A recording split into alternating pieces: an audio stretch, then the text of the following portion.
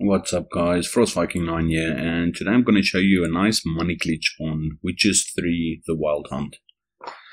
So there's a couple of them currently available on YouTube, but I'm finding it a bit frustrating because they're not explaining it too well.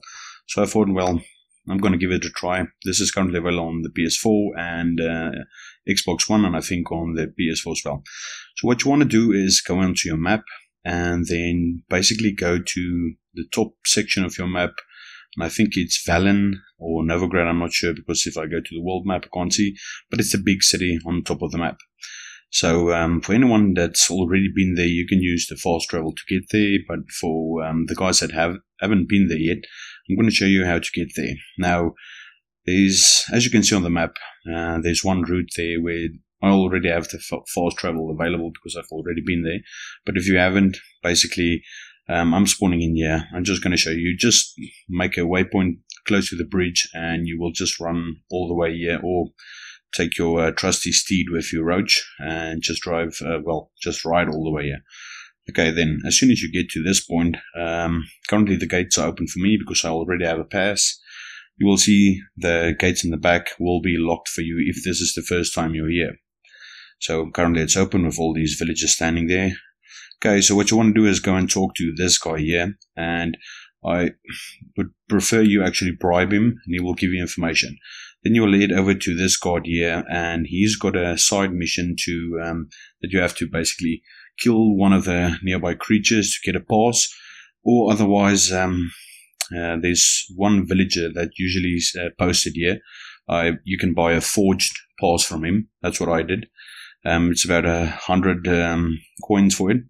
But as soon as you buy it, then the gates will open for you and you can just basically run by.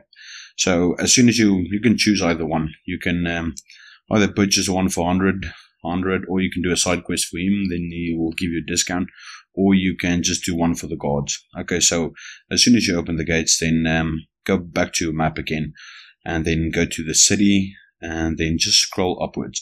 You will see the city is, well, it's actually a very large city, but you will see in the center there's one marketplace. So put your way market there, like I'm showing you in the map now. It's basically the only open spot on the map, and then then just basically take your horse out for a ride. I'm not going to skip this spot. I'm actually just doing in fast motion, so you can actually just see. I took the whole route. It doesn't take long to get there in any case, and didn't get a lot of problems along the way. Just keep off the beaten track and you should be fine. Good to go with this in any case. So as soon as you get to the market plane, if this is your first time, you will notice I'm nearing the place now where you're going to find a cutscene as well. Okay, so I'm going to stop here. Okay, basically you see these two bonfires. I'm just opening the map again for the guys that didn't notice. It's just zooming out, zooming in, back in again. It's this marketplace where you're supposed to be, and this is where you're going to start with the money glitch. So if this is the first time you're here, there's going to be a cutscene here where they actually put people on the stakes and they burn them alive. Unfortunately, you have to check that whole thing out before you can continue, but you don't have to interact. You're just basically looking at the whole thing. So what you do is, as soon as you get here, just turn to your left. If you stand right in front of it, you will see these two of these little huts standing here, one with fish and one with sausages there. Now currently it's dark, so the merchant won't be there, so just meditate until morning, about 7 o'clock. He's usually there. And here he is. I'm calling this guy Sausage McMuffin, because as soon as you talk to him, you will see the sausages hanging in the backside. So this is where everything starts happening. Yeah, there's the Sausage McMuffin guy. So basically you want to see what he has to offer. Now he has two things that you need to buy from him. He's got a shell and then a seashell as well. So basically what you want to do is just buy both of them. So as soon as you buy them, it's not expensive. Buy both of them, and then, okay, well, it's disappeared. Then you back out again, and then you just ask him to show you his stuff again, and you will see it will magically reappear again. Now you just keep on buying them, backing out, buying them, backing out. I think you can do this about 10 times over. I'm not sure, I didn't count it. and then you've got a considerable amount of seashells with you. Now, just bear in mind, at this point, okay, I fast forwarded it, you will see I went back, nothing is there. So what you can do is, if you've got enough money and you actually want to continue with this process, you can just basically stop here and meditate for a day. I'm going to show you guys now. I'm just fast forwarding another day, and basically in the same position, just talk to him again, and all the seashells will be back again. And then you can buy another set of 10. I think it's 10. I have to go and count, but this is still grind work, so it's not a fast money glitch, but it actually works for anyone that just wants a decent amount of money in the beginning. So I'm just basically showing you to get the seashells. Now, as soon as you've got the seashells and the shells, what you want to do is, you see the 2 burning fires. Just walk straight past the 2 burning fires, or on your left and your right hand side, and you will see it's the symbol for a blacksmith. So basically you just walk up to this guy.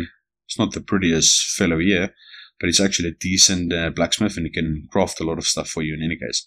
So what you want to do is, basically you want to ask him to craft you something specifically. Well, you're not going to craft anything. You can if you have all the parts and stuff, but you want to go to dismantle. That's the main thing. So what you want to do is, now you will see he will charge you 1 coin for dismantling everyone. So you want to dismantle all of your, press X on the PS4 in any case, just dismantle all the shells and the seashells, and they will turn them into white pills and black pills. So I've got the white balls now, I'm doing the black balls. It's cost you $100 basically. You can sell them actually back to him if he's got a decent amount of money. I'm not going to do it in this section, but you can do it. The majority of the money is definitely not here. So as soon as everything has been dismantled, you just say thank you and just be on your way again. Now this is where the real money comes in. You need to go and buy florins. Now florins is basically a currency that you can convert back to gold or money or whatever the currency is in this game. And I'm going to show you where to do this. Go into your map again and just scroll to the right hand side. I will do this slowly. It's almost at the right edge of the map in any case. So I'm zooming a bit in, pause the video here and just make sure you get to the right place. Put a marker down, and then it's basically, it's not far. You can call your horse or just run there. So basically run, Witcher, run all the way. So actually you're getting some exercise as well with this whole process. But yeah, this is something you can recommend. Okay, well, if you want to do the all normal grinding work, which is fine, collecting it, but I'm not going to do this the whole time. I just did it basically to see if it works, and it does work. I don't know if they're going to hodge patch this, but yeah, they will probably. Okay, so as soon as you get to this location, you will see a couple of jesters or clowns or whatever you call them standing here, and you can see inside there is a merchant inside. Now, this guy's name is Lone Shark. Horrible Lone Shark, because he doesn't even have decent pants on, but that's besides the point. So you want to talk to him first of all, and then you want to select, basically show you what he's got in his inventory. So you can see I've done this, tried it out. The only thing you want to buy is the florins. It's a bit expensive, but that's why you need the pearls in the first hand. So basically, same principles as with the shells and the seashells. Just buy it, back out again, go back in, buy it again, and continue the process. It's also about 10 or 11 times that you can do this. The same principle, if you've got decent amount of money and it's not available anymore, you can meditate again in the same room, it doesn't matter, and you will have some more florins the next day in any case. So I think I'm not going to meditate now in any case. I don't think I included in this video. It's just basically to give you a broad overview, but you can do this. But you will see every time I buy the florins, it takes a hell of a lot of money, and you can see the shopkeeper's money is increasing, which is a nice thing. That's why we've got the pearls in the first place. So I'm just skipping this part, just showing you buying all the florins. My money is getting less, he's getting richer, and now you can see there's no more florins available. And like I said, meditate and it will come back again. But now I've got only 15 grand left, and he's got plenty more, but I still have a couple of pearls left. So what I want to do is I'm just going to sell all these pearls back to him in any case. So I bought the Florences, and I'm getting my money back in any case with the pearls in any case. So just sell everything. He's got plenty of money as well. And now you will see, just with doing this once, I'm sitting with about 13,000 Florences. And then he was just basically back out again. Now this is the part where the big money comes in. So you're just going to pardon your way with him. And then you want to get back to the square again. If you don't know where it is, go into the map again and just mark it for yourself. And in the beginning, just to get your bearings correctly. So it's marked, and then it's the same thing again. Run with your run all the way. You can jump around, doesn't matter. And just try to get there as quickly as possible. Try not to draw your sword or use any magic or whatever. The people in this town don't tend to like it. Okay, so basically I'm not running straight to where you're supposed to convert the Florences. I'm just going to show you, basically if you get back to Sausage McMuffin guy, it's on your right hand side. So you want to turn right, you will see two big symbols, looks like the Florence coins in any case. And you can click on it and it actually says the bank.